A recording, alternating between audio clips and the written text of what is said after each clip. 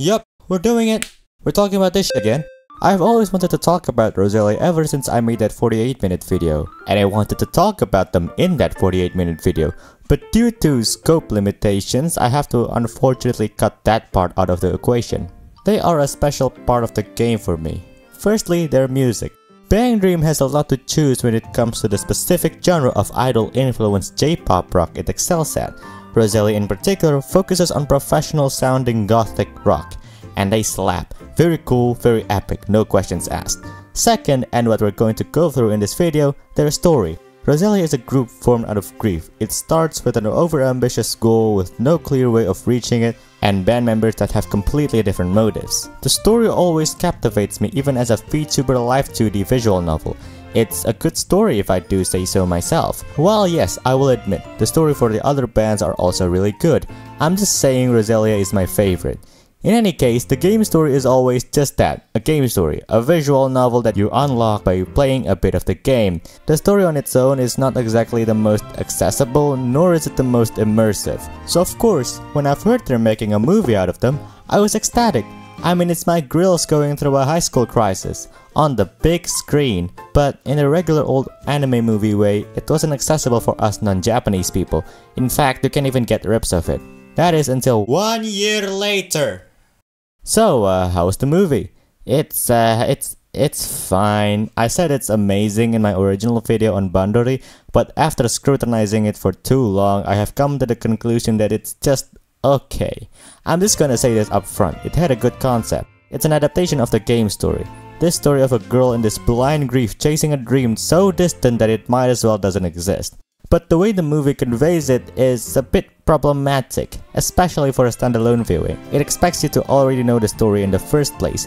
This movie is, at best, a rushed out story recap. At worst, it speedran their arc so much that on its own it would be pretty impossible to get invested in any of it. Not to mention the myriad of other things that it skipped, which is honestly a shame. I like Roselia's story, and indeed this movie did a decent job at compiling it into one somewhat digestible format had I need to experience it all again. But due to how it is, unfortunately I can't just recommend this to people because of the prerequisites required to even understand what's going on. Which is where I and this video come in. I always wanted to do a commentary on Roselia in full detail. This video will both talk about its story and hopefully provide additional context as to what actually happened, and also me expressing my general thoughts on it. You'll soon realize why this took me almost 2 years to script and is as long as it is. There's just something special about them, which makes me all the more upset to find out the movie was made. You see, Roselia wasn't formed to be a fun after-school band activity. It was made to fulfill a promise.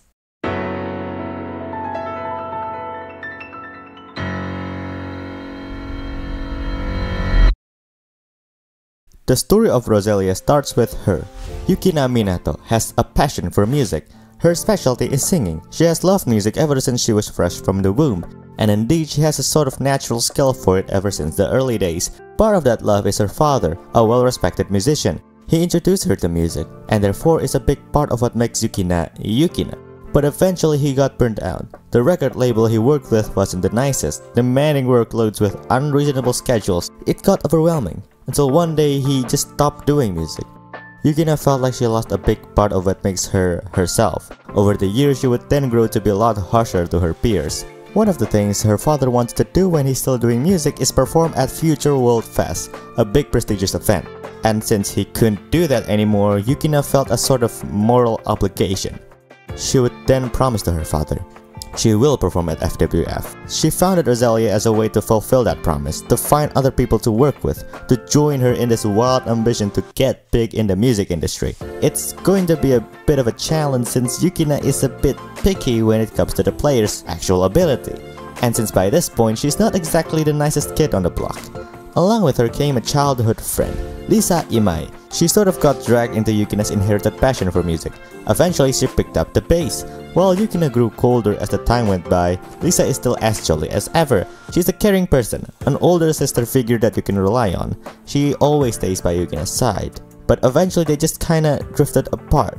Lisa was concerned for Yukina. Yes, of course she's supportive, but she's having doubt if Yukina would be okay if she goes on like this, unable to move on, stuck with a failure that's not even hers, driving her into a wild goal that seems so ambitious, so unrealistic that it would make sense to just stop.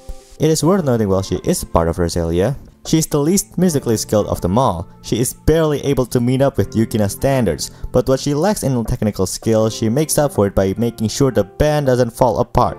Her caring and understanding nature is what glues the band together. Immediately these two set up an interesting dynamic. A grieving girl that wants to avenge her father by unrealistic means, and a caring childhood friend that grew concerned over her feelings. Yukina wants to reach her distant dreams by all means necessary, and Lisa was sort of got dragged along. She wants to be closer to Yukina but can't help but think if this is really the way to go. And the only way she can think of mediating it is to stay by her side and see what happens. Eventually they manage to convince one other member to join, Sayo Hikawa, a guitarist. Much like Yukina, she's a cold girl with uber high standards. She was in a band before but left because she's just too good for them. She wants to level up her guitar playing after all, and she thought playing with a mediocre band would just stagnate her process. Okay, alright, we need to go for this real quick. You might have noticed the 2D looking band members and probably the out of place crowds. I tried ignoring it for the past couple of minutes, but I just need to bring it up. Now every single time I brought the Sanzigen Studio CG, I just gotta mention this. The 2D characters are just no. Did you notice the totally not CG crowds? Do you guys notice how out of place they are? Come on man, it can't be that hard making one generic model and giving them different textures or something. I understood why they did it on D4DJ and the Bandori anime series, since they got 13 episodes to animate, but like, come on, this is a movie. It has a movie budget. On launch, the tickets to an online screening of this movie is $20 whole. The CG looks nice, I'll give them that, but goodness gracious does the 2D ones look out of place. The absolute opposite of seamless. To be fair, even Studio Orange messes this up sometimes, but come on. Okay, so part of the reason why she wants to get better at guitar is to set herself apart from her sister, Hina Hikawa, who also plays guitar in her own idol band Pastel Palettes. At first Sayo thought nothing of it, but when she realized Hina is improving at an alarming rate, she felt like she had lost part of what made her special. She desperately tries to one-up Hina in this regard, in turn making her a lot more aggressive and touchy in general. We're going to go back to the relationship of these two later, but for now, let it be known that Sayo and Hina aren't exactly close to each other.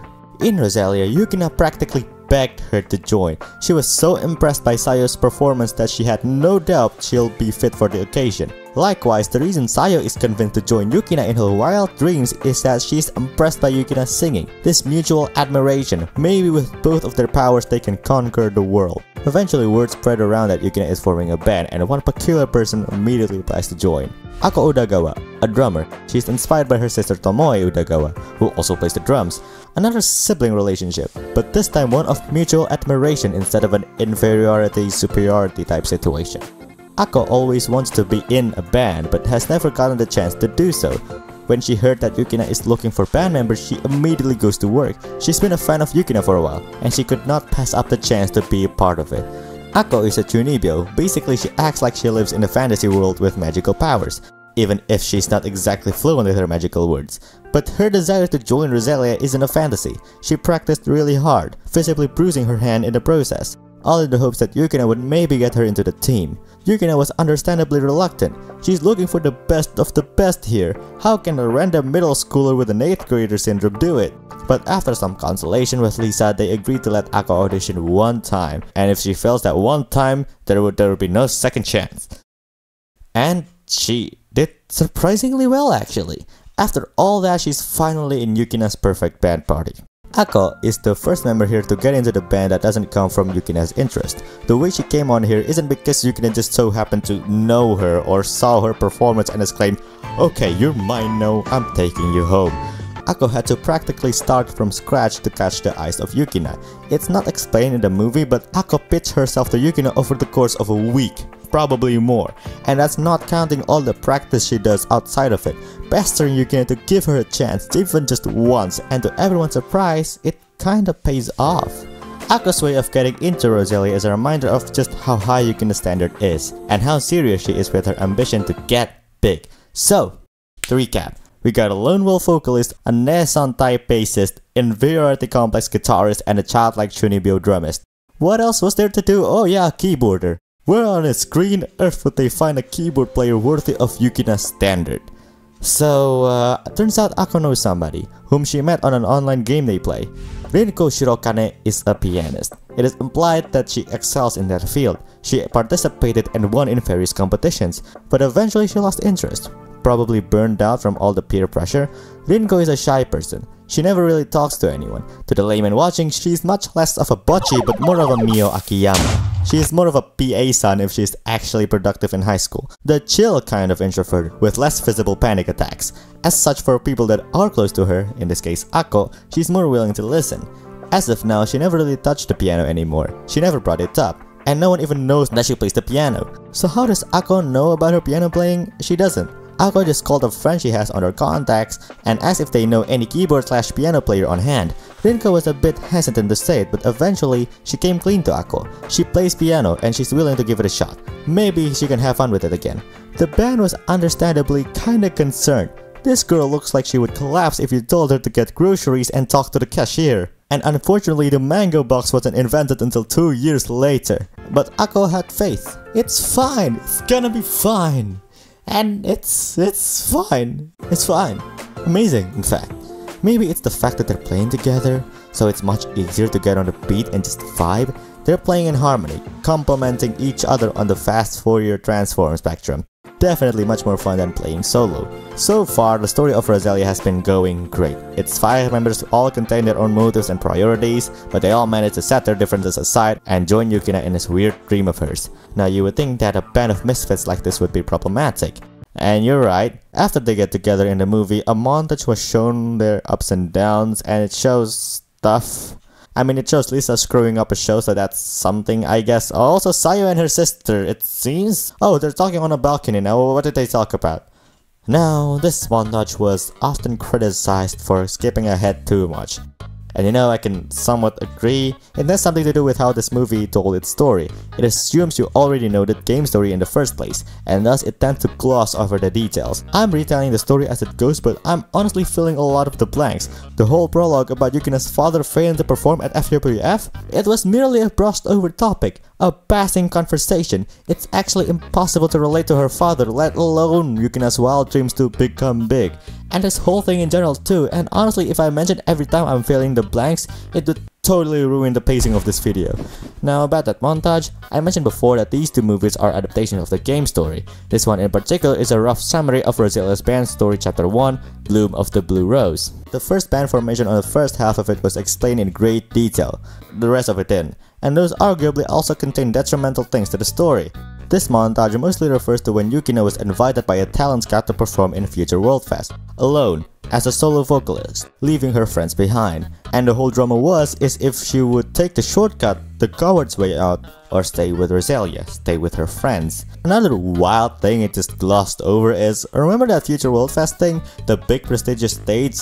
They actually participated in the FWF contest here. Not exactly the main event itself, but more like an audition of sorts. They performed well, but they were rejected because they're quote still new and they can still improve to even greater heights. It's a good story, but again, the movie just doesn't care about it. So I mentioned in the beginning of this video that I'm going to explain the plot, but there comes a point where one must acknowledge their limitations. This video is specifically about the episode of Roselia, not explaining Roselia lore 100% complete speedrun glitchless not clickbait featuring MatPat from Game Theory. If I had to explain everything in Band Story 1 and more, that would add another 30 minutes to this already too long video. So unfortunately, we have to fast forward a bit to compensate. Ultimately, aside from subtle character development, I don't think the latter arcs in this movie relies too heavily on the skip bits. This is actually one of the times it did that, but it is still worth noting that there are more to this. There is a silver lining to this though.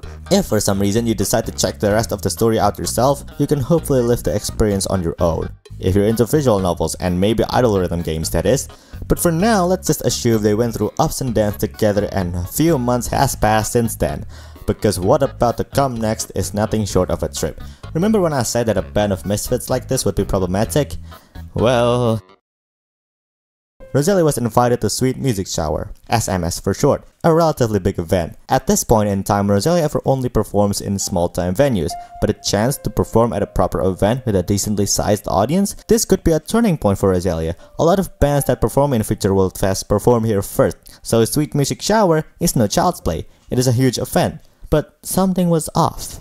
They sounded not as good as they're used to. It seems like the audience did not care much for them. Obviously they screwed up somewhere, but what? Everyone felt like they played their part. All we know is that the staff mentioned they were, quote, a bit nervous. Yukina didn't take this lightly. You know how she is with failure. Eventually she became a lot more aggressive, even more so than usual. They kept on practicing and practicing without knowing what it is they're missing. One in particular that got hit by Yukina's aggression the most is Akko, scolding her for not keeping the tempo or lacking expression. This goes on for days until eventually Akko snapped. Did I ever tell you the definition of insanity? And you know, Akko has a point. They kept on practicing over and over again without knowing or reflecting exactly what went wrong. All this practice, but for what reason? To get better at what? They don't actually know what aspect of themselves to get better at. They just kept on doing rote drilling until somehow magically they fixed the issue. That's the definition of insanity. Just doing the same thing over and over, expecting things to change. Yukina gets even more mad at her, saying that she better off just quit the band if she doesn't want to practice. Until finally... Hunko followed. She said,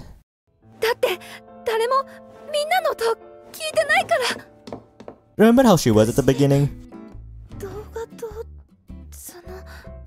Compared to how she is now, oh, such character development, I love her. It was at this point I should probably mention, Rinko, despite how silent she is, has always been paying attention to the band the most. She's an introvert that can somewhat read the room per se. She noticed something was off even from the beginning. She felt like after that time everyone was so hung up on that failure that they forgot to, I don't know, pay attention to each other. Before this, Yukina actually starts to get along with her band members, but now she's such in distraught that she went back to her old self, being harsh and not caring with the outcome. The whole band too was actually in a good state. Roselia actually got by fine. Akko and Rinko still play games together. Lisa even promises to make cookies with Sayu, and Yukina is supposedly hyped about it. But alas, I think this failure got the better of her. She's a bit silly, isn't it? Eventually she came clean to the others about her change in behavior. She doesn't know what to do. She's turning back to her old self in vain, hoping that it would revert back to how it was. But that isn't going to magically fix how they are. It would only make it worse. Yukina is now distraught, clueless, and now powerless. Until suddenly, someone showed up. Yukina-senpai? She is Kasumi from Poppin' Party, and they're on their way on their next concert. Seeing Yukina like this, she can't help herself but to invite Yukina to join. Okay, so this movie really doesn't going to explain anything to anyone. Yukina is a bit of an airhead. She doesn't know jack shit, despite how she looks. Hence the I don't need cookies line. Even for me sometimes, I got lost and I have to call a friend to figure out what it is they're referencing. It's a bit of a reoccurring problem in this. Truthfully, the next bit won't require too much context as it is kind of surface level, and you might be able to tell just by watching it on its own. But just so we're on the same page, here's a quick review on Poppin' Party. Poppin' Party has a completely different philosophy. The extroverted hyperactive Kasumi found something special about performing a band and tries to convince her friends to join. In her presence, Arisa, Rimi, Taya, and Saya eventually join. It took her a persuasion and a half to convince them, but they formed a band. Poppin' Party was made for the hell of it, in contrast to Roselia, which was made with intent. But also in contrast to Roselia, since Poppin' Party was already, in essence, a band formed around friendship, they have a completely different motive. Who cares if they aren't perfect? As long as they can hang out and vibe with each other. As long as they can have fun. They are happy with themselves. This shows in the performances. While of course it's not perfect, but since they had fun with each other, the audience had no issues to have fun with them too. And this works. Everyone that loved them. Just the sheer joy that they emit with each other was enough to compensate for their lack of experience. And also the fact that the joy they emit was contagious amongst their audiences. Watching their show, you can realize something different about them. After the concert, Yukina asked them what goes on in their head when they perform, and they all responded with, I love Poppipa. And it made sense. If you are working with something that you love, you can be a lot more effective in it. You care about it more, and you have more incentive to get better at it. And it shows, really. The issue with Roselia now is that because Yukina is such an asshole that is so full of herself, she doesn't care about anyone, as long as she could perform in that dream stage of hers. She forgot how she needs to care about her members too. That's the part of aiming for that perfect sound. They can't just wing it individually and hope for the best. A band is a result of teamwork. To get the team to perform better, they would need to actually work together. To get the band together, they need to actually care and listen to each other's sound. On the other hand, Ako is still depressed. She eventually asks her sister Tomoe for help. Tomoe plays a band too, Afterglow. That too was based on friendship. It was made to keep themselves from drifting further apart. Of course, they have hardships, but staying together is the first step of overcoming it. Tomoe is extremely wise and mature, often mistaken for being way older than she actually is, and has the same actor as Koyagami from New Game. In fact, the VA probably uses the same part of her vocal cord for this because I kept mistaking one for the other whenever I hear them talk. ねえ、一応服装は自由なんだけどさ、なんで学生服なの？喧嘩して言い出しにくいなら、あ、そうだ、気持ちを形にしてみるってのはどうだ？ God, I love Yoko Hikasa. I love you so much. I have a sneaking suspicion that New Game and Bang Dream are related somehow, a bit closer than that mid-pastel palettes cover, but that's a story for another day.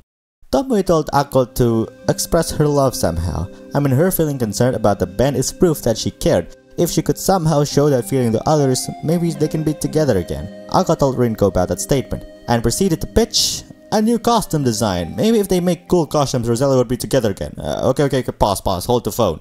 We need to catch up with a few things again. Rinko is very skilled at playing the piano and by extension keyboards, the musical kind and the computer kind, as evident with her gamer skills, but she can also sew stuff. It was back on that first chapter of this whole saga. She offered to make costumes for the band and understandably surprised everyone. Making in-theme cute frilly costumes that adds to the theming of the performances is their shtick. It's what they do. This was not even implied, the movie straight up did not say about Rinko's ability to make costumes, let alone why they made them in the first place. So anyway, they wanted to make another costume. Maybe if they make something cooler this time, it would help the situation. Meanwhile, Sayo and Lisa finally figured out what Rinko might have meant when she says Roselia is, quote, not listening to each other's sound. Everyone of Roselia has their own motives, remember. Yukina does it because of her father, Lisa does it just to follow Yukina, and Sayo does it to prove something to her sister. Not that these motivations are incompatible, it's just that lately there's something going on that made them lose track of each other. Remember how Ako and Rinko was the one joining this band purely because of themselves and not because Yukina asked them to? They realized that both of them might know something they don't. Sayo and Lisa would then have found out about the costume project and began discussing about what to do. This is a long and winded dialogue, I swear to God. The jarring thing about this movie is because it's basically a VN with shiny visuals, the movie loves to tell with words that yes, Yukina here is having her 10th fit today. The movie has this terrible issue with pacing. I get it, the story needs to be rewritten in the context of a theatrical, but for some parts they made it into a dialogue tell-don't-show affair, and the rest they just didn't bother to show it. This whole conversation lasts for 2 minutes and 20 seconds. You can feel every millisecond of it, and it can all be summed up with, okay, so we f***ed up, let's not do that again. But we have feelings of love for it now, so let's keep that feeling. Those four figured it out at least, but at what cost? There's just one more person to take care of. There she is, the bitch. SMS の失敗からずっと考えていた。 Okay, but fucking why don't you do that earlier? 誇りを失おうが、惨めだろうが。 Lamau, bruh, that's all you got there. ユキナさんは惨めなんかじゃない。 Aw, look at her standing up for herself. Ah yes, I like her very much. Basically, the fact that Yukina was even concerned for the band as a group, a music group, a band if you will, shows that Yukina also has feelings for the band, for her bandmates, her friends. If she didn't care, she could probably start from ground zero and look for someone else, but instead she held that burden of losing her current members. She absolutely does not want that to happen, she does not want to part ways. All this time, she's acting almighty on her friends, but turns out she deeply cares about them, and when she's unable to do anything, she's embarrassed to even show that side of her to anyone else. Rinko exclaims that, we are Roselia. If Roselia is in trouble, we should look for the solution together. No one person should need to hold all that burden on their own. So, to put a long story short, they're finally together. They found out what it means to actually care for each other. This whole line of events led up to the creation of New Aspect, which is all about going back to the light after darkness, where time felt like it just stops with no chance of going forward and progressing. But even in our darkest times, all we need is to trust each other and keep going. Because while we can't stand on our own, if we put our efforts together, then nothing will stand a chance against us. Man, I'm reading this as if I have friends. With this, they are ready to go back on stage. But before their next concert, Inko said that she will be revising her costume. She added clocks and cogs as decors. It's a bit unusual for Roselia since at this point they were all about shining crystals and blooming flowers. But that entire drama essentially stopped them in time. They weren't going anywhere until they eventually came back together as one, as Roselia, in which point the cog started turning and the clock starts to tick once more. This new motif stands a new era for Roselia, where they are no longer a group filled with self-centered members only thinking about themselves, but a group filled with passion and love. At least that's what it sounds like, until they inevitably screw something up again. What the f— Okay, so there's 20 minutes of the movie left. Let's just get this over with. Lisa isn't the most skillful in the group. Her bass skills was just there, and understandably she felt inferior to her peers. She wants to do more for the band. Sayo notices something is up with Lisa and asks her what's up. Lisa said she felt like she's the most inadequate of the band. Yuugure even said she's just barely good enough to be a supporting bass. She tried to write lyrics as an honest effort to help Roselia a bit more, but alas, apparently that too wasn't enough. Lisa laughed at the situation. I mean, really, what else can she do? But Sayo didn't find it funny. Here's the thing. While yes, Lisa isn't the most technically skilled bass player in the team, she was in fact very important to the team in other ways. Lisa is a caring person, so much so she's very much the mother figure of the band, keeping everything in check so that nothing goes to flames. In fact, this one time she left practice to fill in job shift and everything goes to flames. So yeah, she's kind of important. Sayo took offense to the whole self-deprecation thing because Lisa already had a role. She practically did everything here to keep everyone from going insane again. And now Lisa said she's still inadequate. What more does this woman want? Lisa apologized to Sayo, but it seems like at this point in time she wouldn't forgive Lisa just yet. Alright then, Lisa has something to prove now. That night Sayo felt guilty. She said that whole rant out loud. Like she genuinely said to the at the time depressed Lisa Imae that and what more do you want? Her sister Hina notices something is up with Sayo. Sayo said that she is fine, to which Hina replied with, "Hey mate, that ain't your everything is fine face." Sayo explained the situation. She was worried that she might be too harsh on Lisa, setting her further down the drain instead of actually helping. Hina remembered something. Okay, so notice how these two are a bit closer together now? What happened there exactly? Well, this is one of those things that movie doesn't explain and it's relatively important to the plot. Hina and Sayo are twin sisters and they weren't exactly close to each other. You know, general sibling stuff. Sayo is a blunt, harsh person wanting something to prove, and Hina is a bright but still blunt girl that just wants everyone to have fun. Their contrasting personalities isn't compatible, they thought. Sayo one day learned the guitar, mastered it even. Being the slightly older one of the two, she felt like she had a one-up to Hina. This will be the thing that distinguishes her from one another. But then she found out Hina also does the guitar for the idol group she's in, Pastel Palette. At first she thought nothing of it, but then she quickly realized that Hina is improving very quickly. Her playing has a lot more life to it. It sounds like she's actually having fun. Sayo felt like she's going to be overshadowed by her sister, eventually becoming the inferior one. Hina on the other hand is happy to have the same passion as her sister. She wanted to be closer to Sayo after all, and she thought this would be the thing that finally brings them together. But it doesn't seem that way to Sayo. The whole reason she even played the guitar was to prove something to Hina, to be the special one. And now that Hina plays it too, and apparently to such a degree that Sayo felt herself being inferior listening to Hina's playing, she found no more reason to keep playing. Upon hearing this, Hina was furious. This is the one avenue where she can feel closer together, and now Sayo is quitting just because she is feeling inadequate to her sister. She is quitting specifically to separate herself from Hina. Hina had none of this. All she wanted is to just get along with each other. Up until this point, they just had nothing in common. Now that they do have a common goal, Sayo is just gonna throw it away. Hina said to her sister she is willing to get blamed, she is willing to get hurt, she is willing to do anything, as long as Sayo continues to play the guitar, unhindered by Hina's apparent superiority. She wanted them to play together. But if she insists on quitting, then that's it. They would no longer have that bond, and Hina will keep continuing to hate her sister, if that's what Sayo wants. Sayo contemplated. She understood what Hina meant. She finally suppressed her desire to quit, and eventually Sayo promised, both of them promised, they would keep performing together. So what does this have to do with Sayo lashing at Lisa? Well, if it wasn't for Hina speaking up to Sayo, she'll probably given up on the guitar now. Likewise, if Sayo just pampered Lisa any further, it would not help the situation to anyone. Lisa could have fallen down the rabbit hole and just give up. And as the last act would show, we definitely don't want that. Yes, of course, one might not be the best in a particular field compared to their peers, but sometimes there's more to it than just being technically sound. Lisa thought she's holding everyone back with her skills, or lack thereof, where in reality, she holds a role not everyone can fill. Sayo speaking up was actually detrimental, as evidenced with the message she received from Lisa. She managed to finally figure out what she's been missing. Lisa thanked her for the talk she gave that afternoon. Lisa is now all fired up. She's motivated now. Sayo can now breathe a sigh of relief, knowing that Lisa is now cooking.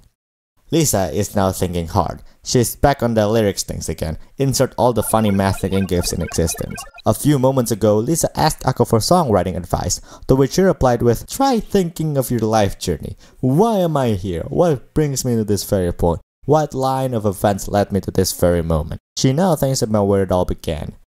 In the beginning. No, earlier than that. Way earlier than that.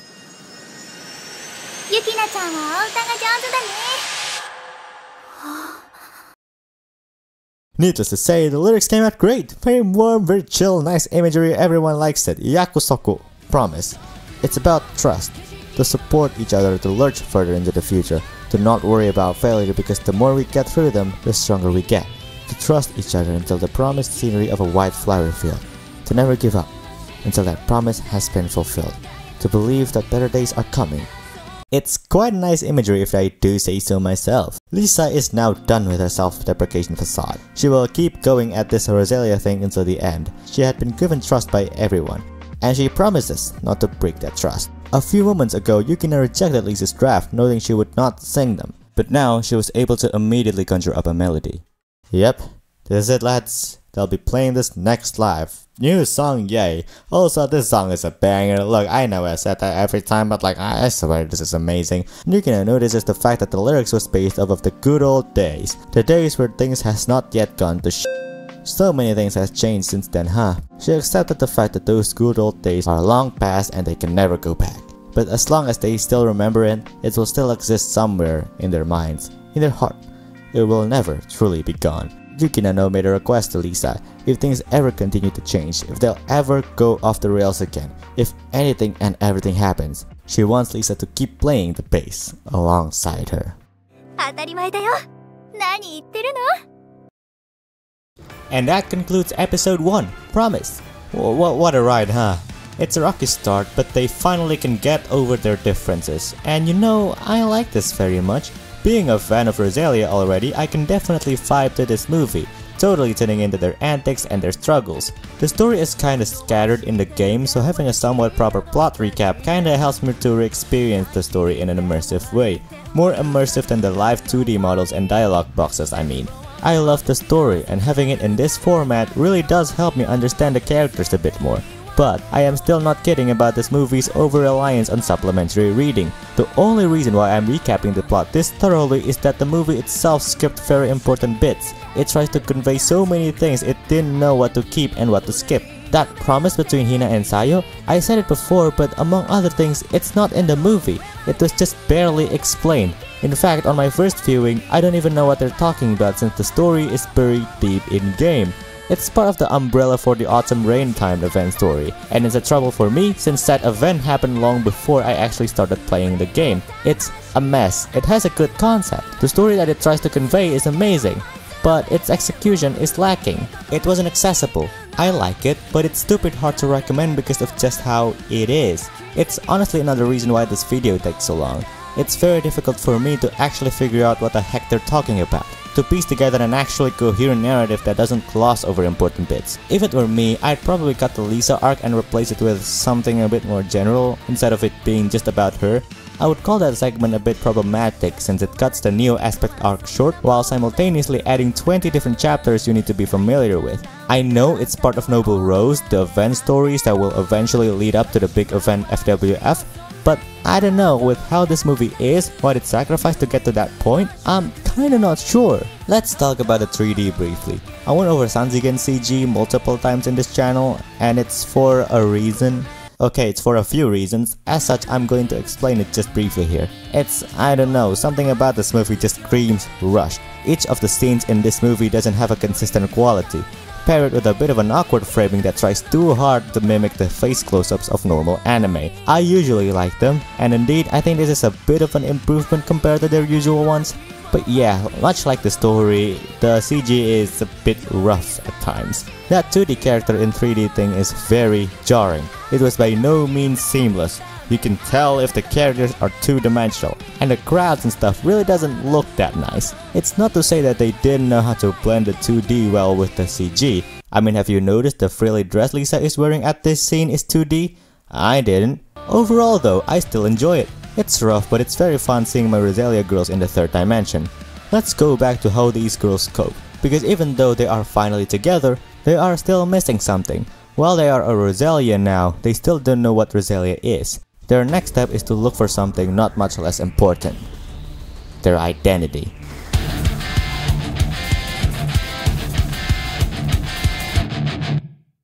What is this title, Yoda speak? Anyways, this one is thankfully a lot less hectic, so it'll be much easier to explain on my end, and also the supplementary reading thing isn't as bad. It still does that, but to a much lesser extent. To start with, they are now 1 year older. Notice how the colors of their uniform change, and Akko's blazer changes colors. Yeah, the colors here signifies the year they're in. On the Haneoka school, that is, the one with the blazers. Middle schoolers get the black one, and the high schoolers get the gray one. For the skirt and tie, green is first years, blue is second, brown is third. Cool little detail like that makes me a bit mad. The actual character school outfit designs don't have much variations. Actually, they don't have any variations. I mean, look at D4DJ. Look at how freely they can modify their uniform outfit.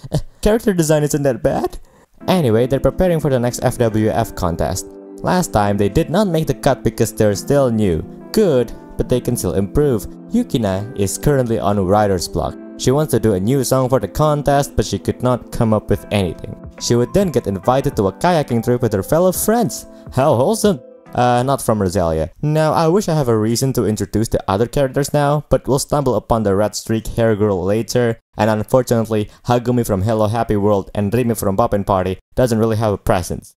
She was against it at first, but Lisa said to her, maybe she should, I don't know, take a break. You know, I kinda didn't like this bit at first, since it doesn't advance the plot whatsoever, and as I mentioned previously, the movies are severely lacking in available runtime, but I feel like I've come to appreciate this part. Yukina had went through a major breakdown in the last movie. She needs a bit of a break, and it helps for us too since it more smoothly ramps up the intensity. It's not going to be as intense, but I think this is a nice change of pace. This trip actually has a bit more going on in the original game story. It was Sayo and Yukina that got invited by Hagumi. Lisa wanted to join too, but she has a part-time job shift. This whole trip was originally for Rime to take pictures to send to her older sister who lives overseas. They caught falling leaves together, they went to a reed pipe workshop where they learned how to play a reed pipe, they went to food stands, and they went kayaking. This is actually in the movie now. On that trip, they visited a shop where they can make postcards. Very cool. Where to Yukina is sending hers? Oh, she's sending it to herself. How brave. She said it's something to remind her future self about the present, since by the time that postcard actually arrives to Yukina's house, probably weeks in the future, they have already done the FWF contest. She wanted to maybe just set a bit of a time capsule just for the hell of it. Whether or not this actually helped Yukina got over her writer's block is questionable, but hey, at least she got a whole bunch of cool things from it, metaphorically and physically. Back on the studio, Akko installs a countdown timer on her phone until the event. She wants to hype herself up, it seems, but in doing so, something slowly dawned on her. Roselia is specifically made because Yukina wants to perform in Future World Fest. And the next contest to FWF is just around the corner. Whether or not they pass then is still a mystery, but if they do, what's next? What will become of Roselia? Would they just disband, say farewell and move on with their lives? So, Akko and Rinko plays an MMO, Neo Fantasy Online, or NFO for short. That's where they met basically, and being an MMO, the game had a quest system that the players can complete. Regular content updates would happen to give the player more quests. It's an MMO, you've seen an MMO! In Akko's mind, Roselia currently have a few quests. The contest, the girls band challenge, and finally the FWF itself. She's wondering whether or not Roselia will undergo a content update much like the MMO she's playing. She doesn't want them to end just yet. She tried to cope by dividing those quests into smaller ones, so instead of it being just perform at contest, it's now get up from bed and walk to the live house, don't mess up the drums and such. Eventually she consulted her sister Tomoe with her band Afterglow on whether or not the band has those goals like that. Tomoe said they didn't have anything like that. They do have a mindset though, to keep one aspect of every day the same so they don't drift apart. She eventually built up the courage to ask the rest of Roselia about what happens to the band once FWF is over, and it only took her a few days to finally ask that. Yukina said she also doesn't know, but she's still sure that the band will continue, no matter which path they choose. They will always be together. It may be scary not knowing what the future holds, but as long as they're together, they're going to be okay. So, what happens if they drift apart? Well, like what happened with Neo Aspect last time, they can still be together again. Everyone in Roselia now cares about the group, about each other, but especially in Roselia, Akko, one with a pure, actual passion for the band, even all the way from the start. If it weren't for her, they would have probably disbanded a year ago. No one realized until in retrospect that her role in Roselia is actually as important as anyone else. She's the one that truly knows what Roselia is, unhindered by moral obligation or spite. And with that, Akko can now breathe a sigh of relief. Oh, I almost forgot that new song for the contest. Apparently Rinko made a song out of nowhere. Apparently she too wants to contribute more to the band. And also apparently her song got Yukina out of the writer's block. So yeah, they're playing Rinko's music now. Rinko said the motif of the song came from the idea of the five of us is what makes us. And she decided to expand upon it, to build it up further. And this was the result. That's an interesting take actually. Sudden bursts of inspiration can come from anywhere and anytime, especially if your day job is to create stuff. If you discovered an idea that really resonates with you, it's helpful to immediately build upon it. And usually stuff made from this sudden inspiration burst tends to come out a lot better and faster. There are moments when I either make music or those AMVs or even video scripts when the process is way smoother than usual, due to the fact that because I resonated with the idea a lot, the whole thing just formed in my head. And also if the conditions are right and After Effects did not crash on me every 5 minutes, I enjoy working on the project better than anything else. Music is one of those things that are really seasonal. If you aren't inspired right at that second, it's really hard to materialize something out of thin air, or even to try and force yourself to get inspired again. So having Rinko here giving her song idea that is indeed related to how they do things really helped. And because of how fit it is to the theme, everyone agreed to continue to work on it together, pronto. This might seem like an unrelated tangent, and it is, but that is because this theme would kinda become prevalent again later in the movie. Currently, Yukina is lacking that spark. She's burned out and nothing really happens. She forced herself to come up with something for so long, but now she has new material, an inspiration, that spark. Although the song was originally made by Rinko for herself, turns out it was exactly what the band needed to continue going forward. Yukina said that this song managed to make her feel like she had a faint glimpse of where they would go next, a glimpse of the future if you will. And off they go performing in the FWF contest, and the results are...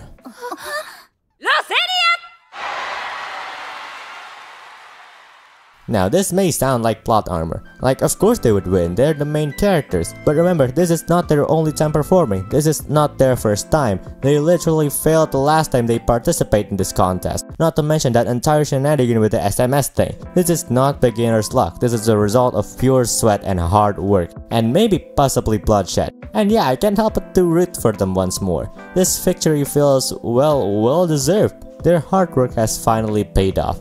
And now with the golden ticket received, they can now perform on the main stage, the stage they've been longing for so long.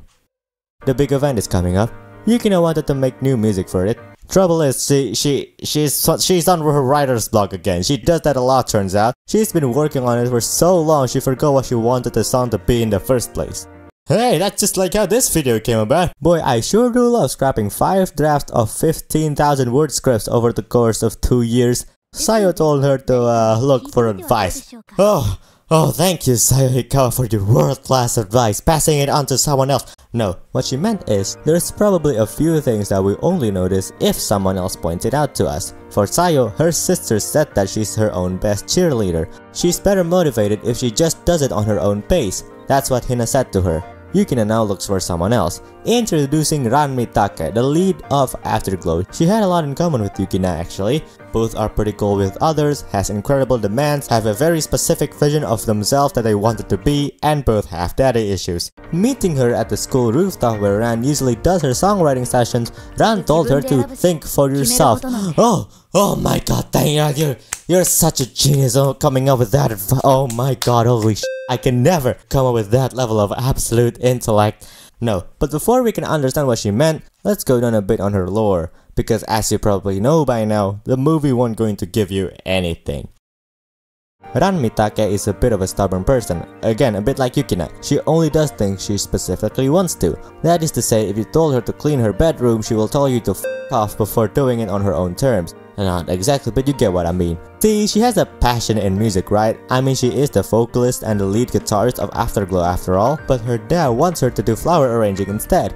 You know, typical Asian parent demands. At first, she hated it. She doesn't want to do it in the slightest, but as time went on, as it became clear that the band will be just fine if she also do flower arranging in her free time, and also knowing how apparently important it is to her father, she eventually came to love it, and now she does it of her own free will. What does this have to do with her advice to Yukina? Well, I'ma be blunt real quick, the movie did a terrible job of explaining it. The dialogue only consists of Yukina asking for advice, Ran talks about her flower arranging gig for 2 sentences, and that's it. No more, no less. But basically, she said that Yukina needs to be able to choose things for herself. She needs to do things of her own will, not just because she was obligated to, but specifically because they're content with their choices, even if it takes a while to love it. Oh hey, that could be a song idea. And there she goes working on the song.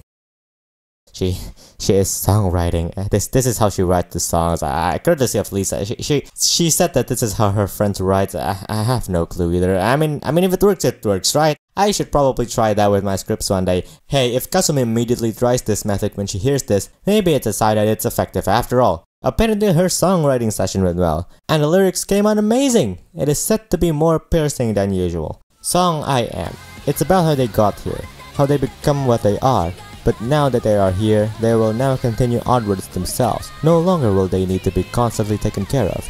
They can take care of themselves. They now understand what they are, and hopefully the path that lies ahead will shine. Lisa said it feels like a continuation of Louder, a song that came from Yukina's father and supposedly started this whole saga. Have I explained this bit? No, I waited until the very end of the video to say it. Damn, that sucks. Louder was a song which Yukina inherited from her father.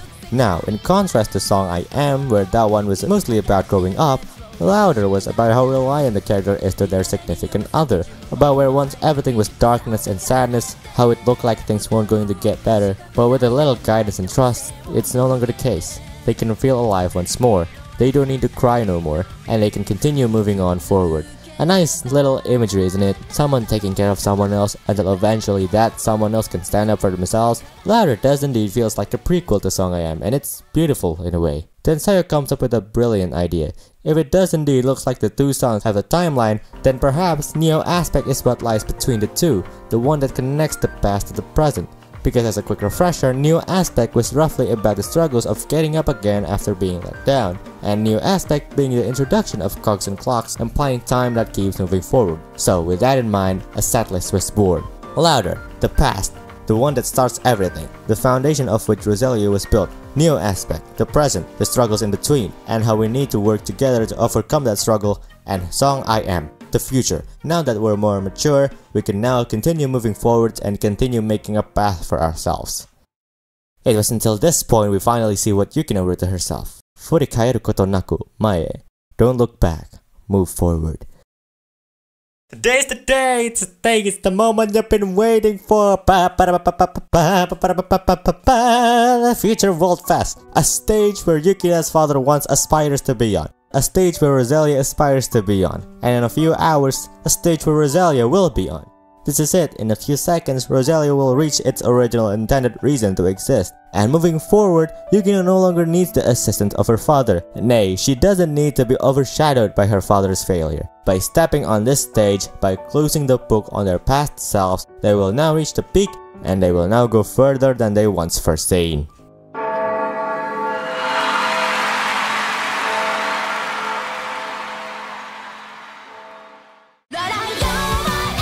I think what's special about this movie, this whole series in general, is how it's able to consistently make me feel proud of the characters' accomplishments. Yes, they're fictional characters, and of course that's what fiction is meant to do, but like, they just felt real to me. It feels like there really is a Roselia out there making music and putting them on my YouTube music autoplay. I can totally fight with their struggles. Now remember, the story is used to be spread out across months in-game in various event stories and such, so it feels more real to me than if you're a hypothetical person that just watches the movie. But still, this is why I like the series so much, and by extension this movie too actually, even if it has a few flaws. I mentioned on the previous part that the movie is very wordy. Is it better on this one? No, it's actually worse. It's very wordy. My summary is a bit lengthy too, but honestly, I'm only rephrasing what the character said. There aren't any new visuals per se. This part is where it really starts to feel like a visual novel with 3D models as visuals. It feels like you're watching a cutscene from Genshin or Honkai and not the cinematic ones. It's all just dialogue. There are no implied emotions here. They all said everything there is to say. I'm half convinced you can listen to this movie like a podcast, and provided you know Japanese, you won't be missing a thing. It's very slow, and on repeated viewings I kinda slept over it a few times. And outside of the autumn leaf viewing, the setting didn't change much. But in all honesty, even saying all that, even with all of its problems, I still like these two movies. This video is my honest attempt at covering its shortcomings, and my probably futile attempt at sharing this amazing story that's being covered by layers of idle game bullshit. I just really like the base concept, how the band first formed, how they learned to get along with each other, how they deal with setbacks, and eventually them figuring out their true identity, their true purpose. Maybe the real Roselia was the friends we made along the way. They did it. They did the thing. The thing they have been working on since they first got together. The thing they always knew they would be reaching but never knew when or how. They feel proud. This is quite literally the most ambitious thing they've ever done. For sure this moment will leave a permanent mark on their hearts. Everyone said that even though this stage is bigger than any stage they've ever stood up on before, they didn't feel nervous at all. In fact, they feel like they are shining brighter than they ever have. They have found their calling, their place if you will. F***ups were had, but they came out on top. Turns out their friends have been waiting. Tomoe calls for Akko, she brings Rinko with her. Hina seems to be very proud of her sister. Sayo went with her too.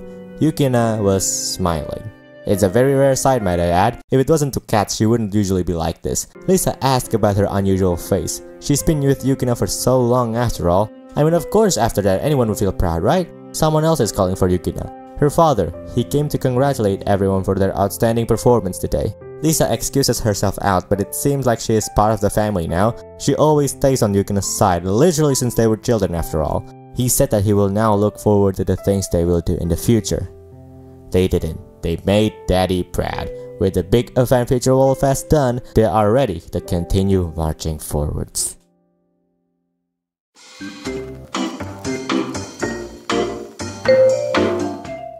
And that concludes the 2 movies for episode of Roselia.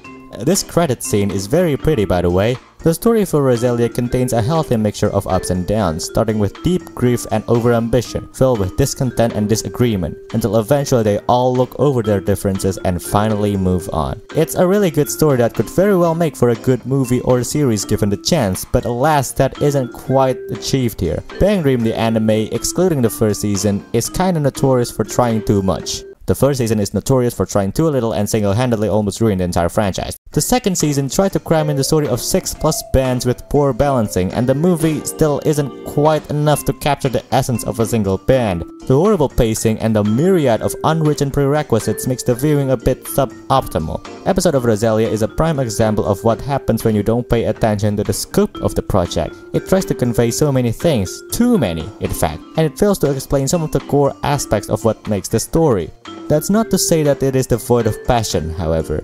The people behind it really do care about the source material. Sanjigen has been doing this with Pusher for a while now, basically. They know what the story is, and they want to capture as much of it as they could. The flaws of these movies are precisely because they aren't willing to let it go. But I think they kinda shot themselves in the foot. The end result feels kinda rushed, both in pacing and probably in production. The bits they did choose to keep is a bit half-baked. By nature, this movie expects you to be familiar with the characters already, which is, frankly, makes it a bit redundant. I wish it wasn't the way it was because to me this format works. It's more immersive than the visual novels. It's a breath of fresh air. The story came to life. But unfortunately this isn't for everyone. It isn't accessible. It's not to say that it was all for nothing though, as episode of Roselia laid an important groundwork for their future project. For Pop and Dream, they learned their lesson about the whole scope thing and ended up portraying a much simpler story, which in turn fixes the pacing dramatically. And the anime specials, the 5th anniversary animation, and Morphonication, they're all really good viewings, well paced with shinier and more polished visuals. And it's all led up to My Go, which is very good, holy shit. My Go was a chance for them to start fresh, and boy did they took it. The art style got a massive bump, there's a lot more variety in the setting, the story is much more impactful, the pacing is much more stable, albeit a bit of a slow burner, and most importantly, it doesn't require stupid amount of game knowledge to actually follow. Yeah, I highly recommend that one, no strings attached, and because it is available everywhere, even for free in some places, I'd reckon you can check that one out for yourself. Bang Dream the anime tend to get better over time. I think they really do want to make a good anime adaptation of their games, and despite everything, I still think episode of Roselia is an improvement compared to their last ones, an important stepping stone. It's definitely an ambitious one.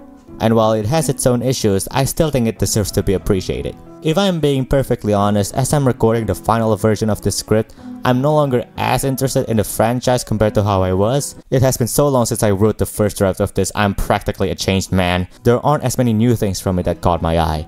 Although, I have to say, what really lit my interest for this project was the new Roselia swimsuit cards. No words needs to be spoken. In any case, I appreciate this series for just being there during my lockdown years. For better and for worse, Bang Dream turned me into who I am today. And I am thankful for it. In conclusion bros, rin ko siya ka na best girl and watch D4DJ first mix.